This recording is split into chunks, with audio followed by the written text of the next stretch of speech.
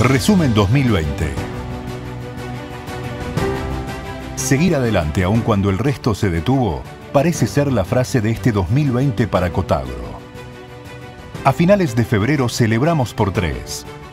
Con la Asamblea General, la entrega del Cotagrito de Oro y el festejo por los 75 años. No imaginábamos que una semana después, tan solo una semana, las cosas ya no serían igual. Un virus llamado COVID, proveniente de China, apareció en marzo y cambió el curso de la historia. Lo que siguió, ya todos lo sabemos, y nos tocó de cerca. Vidas perdidas, incluso algunos de nuestros asociados nos han dejado físicamente. Salud pública colapsada, aulas vacías, suspensión del transporte público, comercios cerrados, trabajo virtual. La vida tal como la conocíamos ya no fue la misma.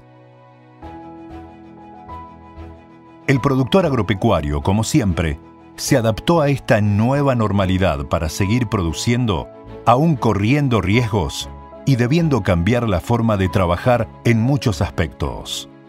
Lo mismo pasó en Cotagro. Intentamos mantener el trabajo lo más normal posible gracias al compromiso y la actitud positiva de los empleados de estar ahí, donde el productor más lo necesitaba.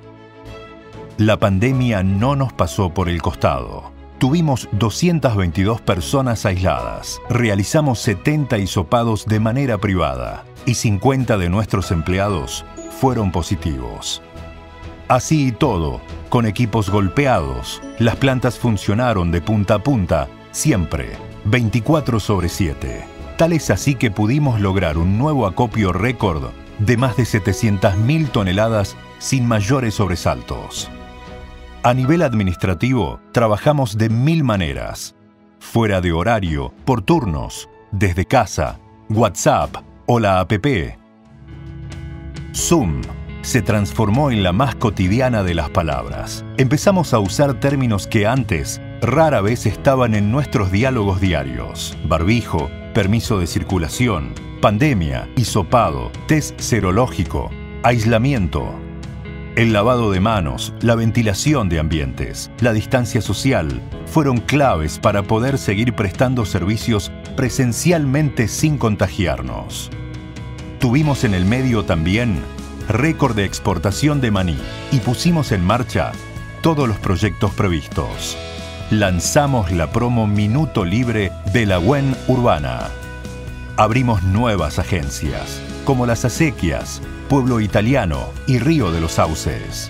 Sucursal Los Molles cumplió 50 años ininterrumpidos de servicio al productor. Las capacitaciones virtuales llegaron para quedarse. Agroconferencia 2020, con récord de asistentes. Charlas para continuadores de empresas agropecuarias familiares. La juventud Mateo Barra, como siempre, no se quedó quieta y festejó su aniversario con 4 talleres virtuales que convocaron a más de 1.500 personas.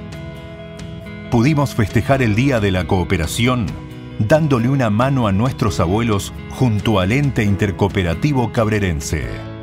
Y no abandonamos la capacitación cooperativista, con recreo cooperativo virtual en Cabrera, Bengolea, Dehesa y Las Perdices. Todo esto fue posible gracias a que hay otro equipo que siempre responde. Nuestro Consejo de Administración, que sesionó como siempre, cada mes, pero esta vez a través de la pantalla, algo antes impensado. Esta sociedad tan fuerte y tan duradera, compuesta por Cotagro y el productor asociado, una vez más funcionó, con adaptación de las dos partes, cambiando las formas de trabajo sobre la marcha. En 2020, no nos hicieron falta los apretones de mano para que sigamos fortaleciendo esta confianza mutua. Apostamos a que en 2021, cuando esos apretones vuelvan, todos estemos aquí para seguir creciendo juntos. Cotagro.